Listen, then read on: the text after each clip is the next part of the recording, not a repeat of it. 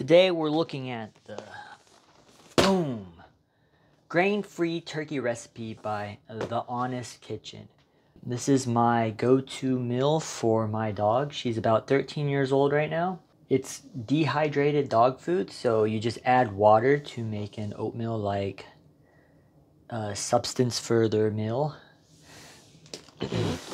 Comes in this packaging. This is the 10-pound bag, which makes 40 pounds of dog food. So I order one once a month. Sometimes I order one right between because I use a little too much sometimes. There, let's crack her open.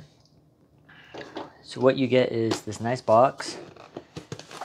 Always has a Best By date. So this is good until the 24th. Obviously that's unopened. We're opening it today to put it in. Alright. So this is the bag. This is 10 pounds dry. And if I were to add liquid to this dried out food, it would be 40 pounds worth of food. The bag features a Ziploc bag. So you could, realistically, you could use this bag over and over again, but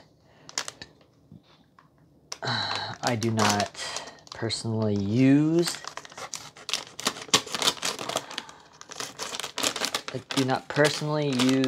this bag over anymore. I opt in for, this is the Gamma 2 Vittles Vault Storage for dog food. It can hold 15 pounds of food, and we usually get the 10-pound bag, so more than enough space. You can see here there is a little dog food left and her scoop. So I use a scoop by the cup.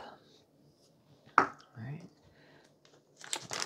Let's see if we can not make a mess here. As you can see, the food has a nice aroma to it because this is the turkey recipe, and it looks good. It looks green.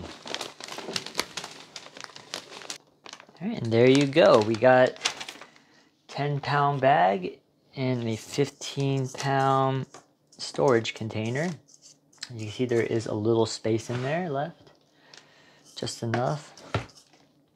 Yeah, so if you're looking for a good quality grain-free dog food for your dog, I highly recommend checking out The Honest Kitchen. I've been using their food for the last 3 years, and it's been pretty great. Alright, so preparing the food is pretty simple. Just open your container. If you are still using the Ziploc, just use the Ziploc. For me, my dog gets 1 cup twice a day. One in the morning around 6 a.m. and then another one around 2 p.m. It's just the way I like to feed her. It's nothing nothing scientific. Let me close this back up real quick. Then, like I was saying earlier, it's dehydrated dog food, so it's just this nice powder, and we need to rehydrate it. I have this down to a science, so you can read the label and figure out how much you need to put. She likes hers a little bit more runny than thick. So we'll stir this up real quick. Basically, it looks like a nice little oatmeal. Right there with the little movie magic, it is all ready to go. Got my little pup's soup. So now we just serve it up to your dog and you're ready to go.